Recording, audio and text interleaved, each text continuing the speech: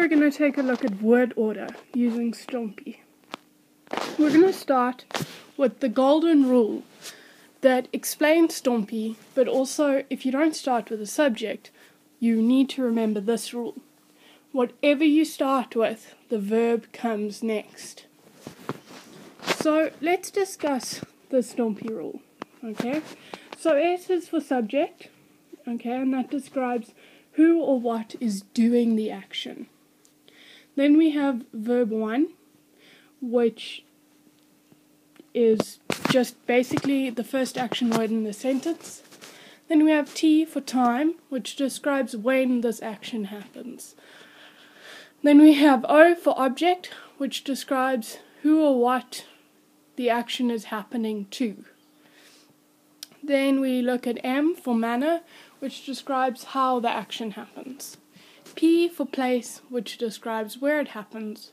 Then we have the second verb in the sentence. And then we have the infinitive. So an infinitive of a verb is just to do or to catch. It's an untime specific happening and is usually indicated by and then ta. But that's kind of boring. You know that already. You know how to use STOMPI in the form starting with subject. So let's mix it up a little and try and start with some other letters, some other parts of the sentence. So, what happens if we don't start with the letter S? Remember the golden rule. Whatever you start with, the verb comes next, and then the rest of STOMPI. Verbs are action words. You can see these two little boxes here. And quite clearly, verb 1 is a pretty vicious man. And he doesn't give up his spot easily. So if you give him second position, he will not take third or fourth or anything like that. So even if you change the sentence, you need to make sure he comes in second. He's an action verb and he'll take you on if you don't. So, how can we start? Like I said, the rule just applies except with the object. You just start with whatever you're going to start with, the verb comes next, and then whatever's left of STOMPI in the STOMPI order. So you can see here we begin with time, verb 1, SOMP, verb 2, I. And it just carries on for all the different parts, except for when we start with object, which has different rules. So what are these different rules? If we start with the object, we move it to the beginning of the sentence, and the object becomes the subject, okay? And then we have verb 1 as Wort, okay? This then kicks the original verb 1 to the end of the sentence in position 2. Okay? And then the subject becomes the object and starts with the word deur. So the action is being done by whoever, alright? Because we're starting with the object, which became the subject, and then we need to have the subject that's now become the object to describe who's doing the action. Okay?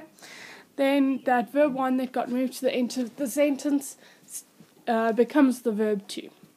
But that doesn't really make a whole lot of sense by itself. So we'll do an example of that just now. But before we do, I want to show you a couple of other examples. So, let's start with this sentence. Ek doen elke aand my huiswerk vinnig by die huis. And you can see that it's in the correct order of STOMPI. And I've indicated here what the order of STOMPI is. If we start it with the time word, elke aand, then we put the verb next, elke aand doen, and then the rest of the sentence in order. Ek my huiswerk vinnig by die huis. And that gives us elke aand doen ek my huiswerk vinnig by die huis. Can you hear that it sounds wrong if we say elke aand ek doen my huiswerk vinnig by die huis? Doesn't totally sound like something an Afrikaans person would say. Okay, if we start with the manner, we do the same thing. We start with manner, vinnig, how this verb was done, and then we put the verb in, because remember, he's an action verb, and like the action movies, they like to fight a lot, and they're not going to give up their place. So, vinnig doen, ek, and then the rest of STOMPI. Ek elke aand my huiswerk by die huis. Vinnig doen ek elke aand my huiswerk by die huis. Okay, let's try starting with place. By die huis doen ek elke aand my huiswerk vinnig.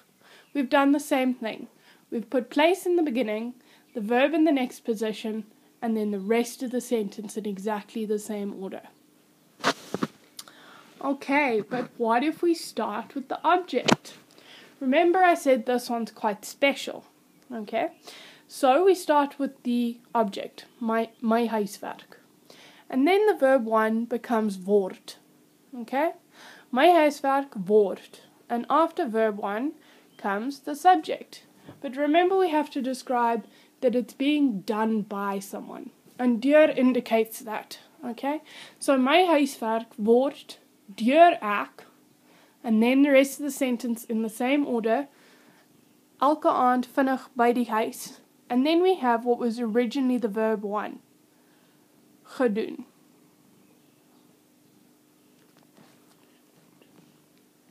What you'll notice here is that that verb that was originally the first verb changes to past tense. This is just part of how we make the object the start of the sentence. My huiswerk word deur ek elke aand vinnig by die huis gedoen. So, now that we've gone through those, you can see that you can work with word order and not just in standard STOMPI form beginning with the subject. But you may have noticed that I skipped something. What about starting with a verb? Well, as you'll notice, even in English, if you say I can, and then you start the sentence with the verb, can I, that suddenly becomes a question. It's no longer a statement. The same is true in Afrikaans. Ek kan ek? Now, we may not have yet analysed the word order, but we know that if I have a two-word sentence and I start with one word, obviously the next word is going to be the only word that's left. So, that's the order that we've put it in here. But what I wanted to demonstrate is how it becomes a question, and it's no longer a statement of fact, without adding any question words to the sentence. Remember how I said that verbs are action words, and like in action movies, they want to take anybody on. So, we never take them away from their second place. But do you agree that if they won a fight, they'd probably be pretty happy to take first place? So, we can move verbs up, but we can't just magically move them down without replacing them with another verb that won the fight. So, in this case, we move it up. Alright? So then the word order becomes verb 1 and then the rest of STOMPI.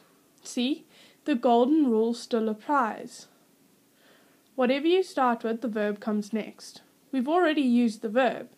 So, what comes next? Oh yes, the rest of STOMPI in exactly the same order. So, we can change the same sentence into a question by starting with the verb. Ek doen elke aand my huiswerk vinnig by die huis. Starting with the verb doen, the rest of the sentence follows in the same order. Ek elke aand my huiswerk vinnig by die huis. Doen ek elke aand my huiswerk vinnig by die huis? We need to remember to give that little lift at the end of the sentence that indicates that it's a question. But starting with a verb will generally indicate that it is a sentence. But remember that speaking is not just about being able to communicate with the right vocabulary or with the right grammar, but also about how we inflect things and how we say things and how we pronounce them. So, make sure that your voice indicates that this is a question. Doen ek elke aand my huiswerk by die huis? Alright, so remember the 2 golden rules. The first one, STOMPI, okay? And then the second rule, whatever you start with, the verb comes next. And then the rest of STOMPI in exactly the same order. Alright, that brings us to the end of this video. Thanks for going through STOMPI with me. Now you know how to start your sentence with anything other than the subject. So that's time, object, manner, place, and the infinitive. You can also begin a question with a verb now. Well done. Please check out all my other videos, and I hope that all of these videos are helping you. If they are, please let me know by commenting or subscribing. Thanks.